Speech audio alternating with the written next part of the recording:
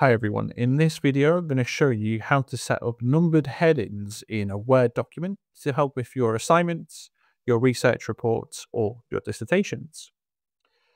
So to do this, first and foremost, we need to make sure we're in the Home tab, and we need to navigate to the paragraph settings here. We want to click on this third one that says multi-level list. Click on that and ensure that you click on this one here that has the numbers cascading 1, 1.1, 1.1.1, and has heading 1, heading 2, and heading 3. Click on that. Now that this is done, go back into that setting and make sure you click on the little arrow. We want to go down to Define New Multi-Level List. So, for example, if this is a normal assignment, we would leave this here, but we want to make sure that we click More and follow number with. Currently it says Tab. We want to change that to Space. If, however, you are doing a dissertation, we want to make sure that this first heading is our chapter heading. So before that number 1, we want to click there and we want to type in chapter, and then we want to press spacebar for space. Follow number with, make sure that is selected as space. And you can see here that's showing you what that would look like. Now we want to click on the number 2. Now this is going to be your heading effectively for your main body of work. And again, in APA, every heading should start with the number of the chapter that it's in. So for example, this is going to be our first heading in chapter 1, hence why it would be 1.1.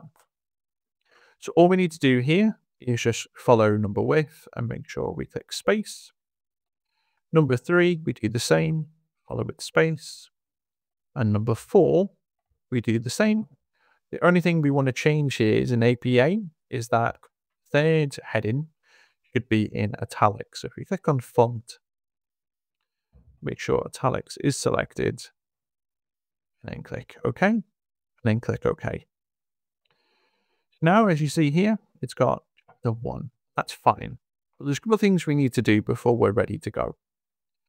You want to navigate to Styles and click on the little right-hand arrow here.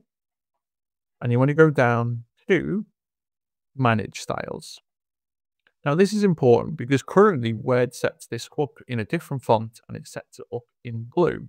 And obviously, we want to make sure these are black and also as part of the same font that you're using.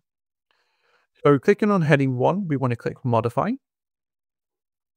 You want to change your font first and foremost to whatever it is that your document is in. So I'll change that to Arial. I'll drop this down to 16 because it's title. I'll change this to black.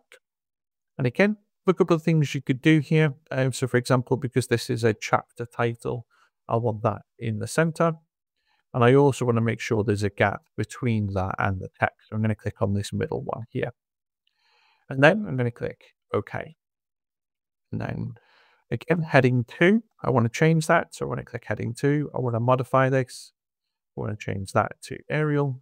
I want that to be one step below. I want that to be 14. I want to change that to black. And again, I want that space there. Click OK. Do the same for 3.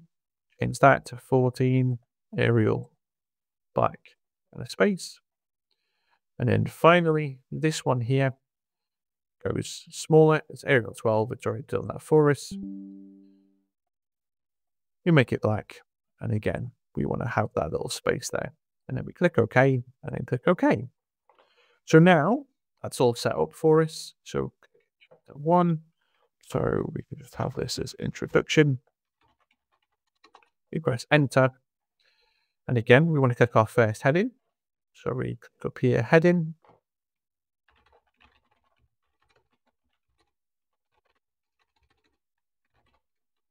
The next one, if we needed another main heading, that populates it as 1.2, for example.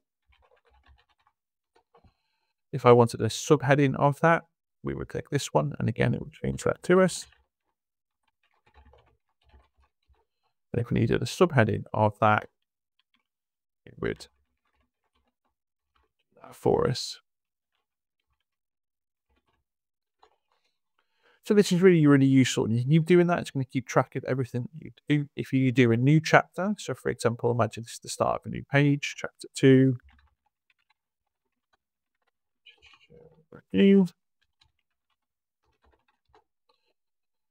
and now it's kept it all right. Now change that to 2.1, as we discussed before.